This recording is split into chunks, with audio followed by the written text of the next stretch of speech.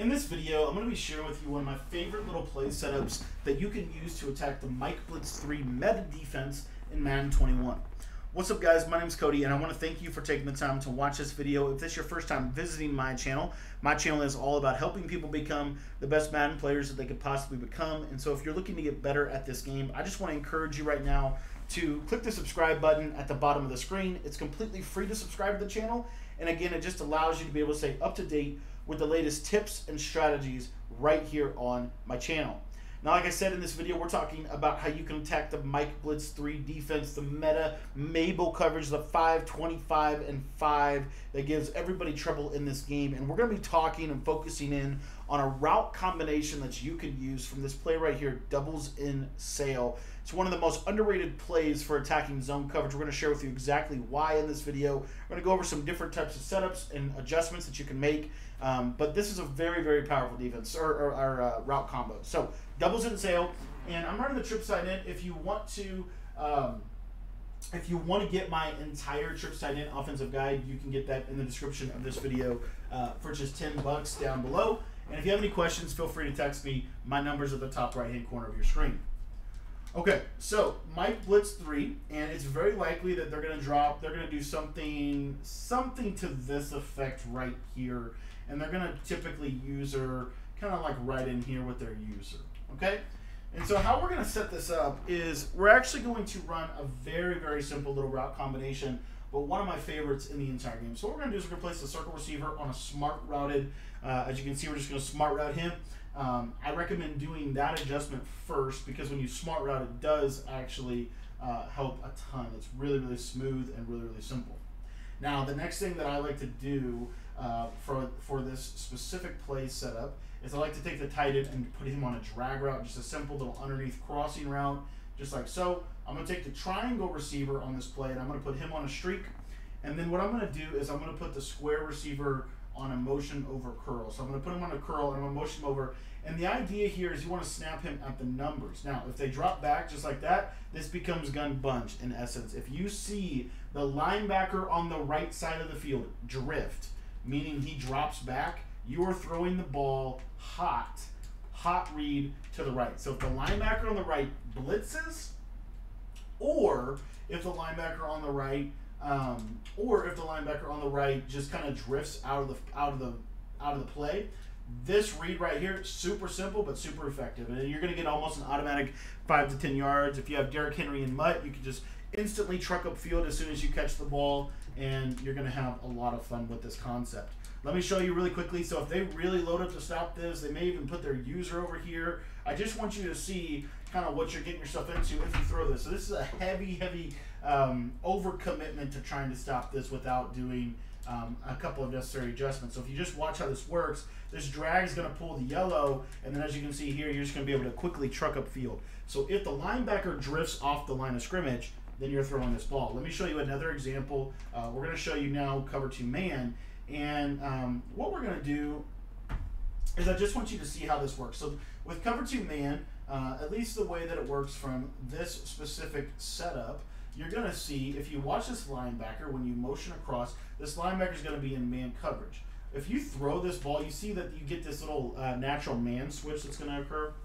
What's going to happen most of the time, if someone is running man coverage from this formation, what you're going to see, I almost guarantee it, is they're going to do something like this. They're going to have their user kind of right in here, and then they're going to do that adjustment right there. I can almost bet you money that this is kind of the meta man defense against trips. This is how most people would defend trips tight end. So I want you to watch what happens whenever we run this very simple little motion snap. So if you watch how it works, I just want you to watch the running back on this play. And again, we're just reading that linebacker drifted, and as you can see right there, they can jump it. So I just want you to understand that if there's a person sitting there, don't throw it. Meaning if they're sitting, if it looks like a man coverage, that route won't beat man, okay? What it will beat is it will basically cause a switch glitch. So let's say, for example, they don't want to do that. Maybe they want to do something like this, and they're going to kind of use her over here. So you really have to watch. If they shift this direction and they're showing man coverage, typically that running back's probably going to get covered by the defensive lineman. But if they shift in this direction and they do something like this right here, which is very popular for people to do against trips tight end, that specific type of little pre-snap look, if you watch how this play plays out, we're going to get a nice little mismatch. You see right here, we're going to get this nice little mismatch. But as you can see, it's kind of a natural man switch. So my general rule of thumb is if it's man coverage, I just don't throw it. And then I also wanted to show you what it looked like what it's going to look like if they blitz you. So if that linebacker on the right side of the screen, if he comes in on a hot blitz, and again, you see how this motion over really pulls this corner out of the way, really kind of forces a little isolation. If he blitzes, this is a really, really good play against the blitz. Like really, really, really good.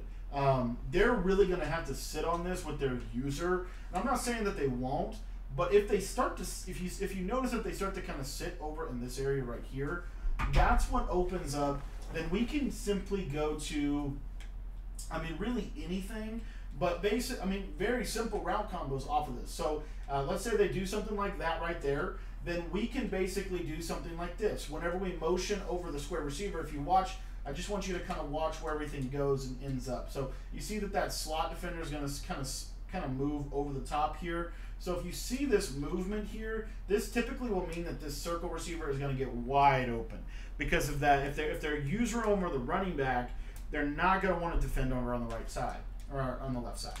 Okay, so that's that. Now I want to specifically talk about why this motion is so good, specifically against like a meta Mabel coverage. So what happens in Mabel coverage is if you can get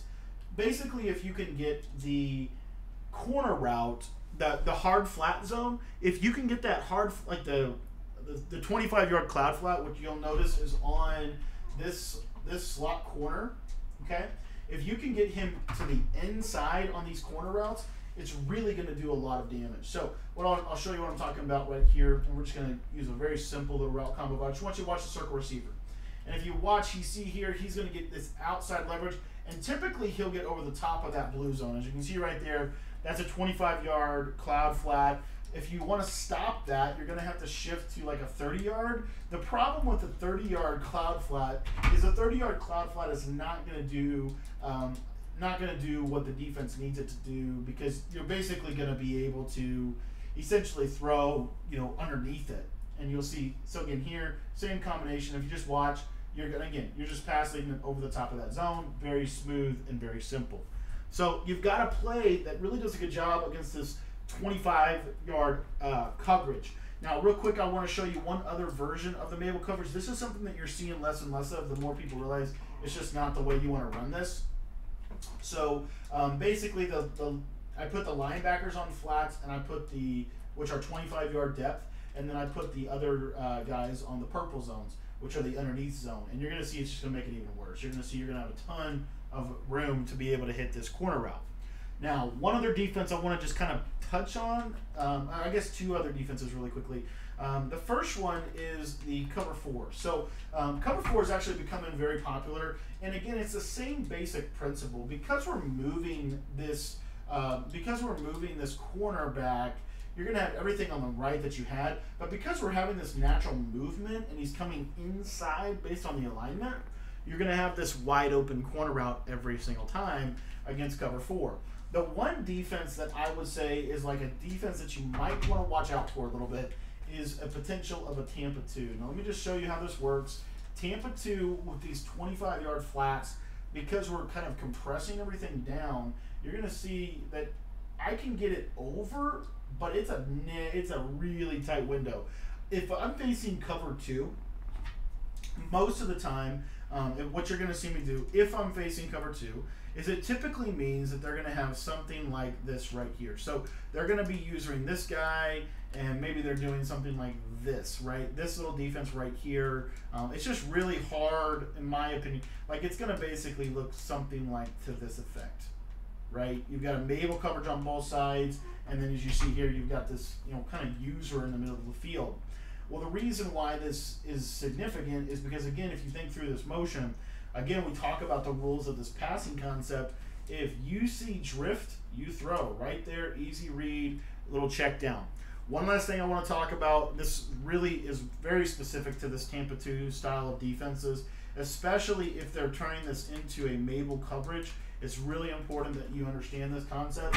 So this is like the last little bit of it. But as you're running this play, obviously you have your tight end route early, but the other thing that you have is this curl route. When you put this curl route on the numbers like this, the zones just don't cover it. As you can see, if you snap it right on the numbers, you're going to have really, really smooth and simple separation. So that is how you run the doubles and sail, at least the way that I like to run it out of the trips tight end right now. I think it's one of the best passing concepts in the entire game because it incorporates the power of not only the table route, but also incorporates the power of that little smart routed corner route and the power of the trips tight end spacing, where it's very difficult for an opponent to be able to defend everything that this offense has to offer. So thanks for watching, and if you want to get my entire trips tight end offensive guide, you can get that in the description of this video for just $10. It's, in my opinion, it's one of the best, if not the best, offense in Madden 21, especially at this point in the season.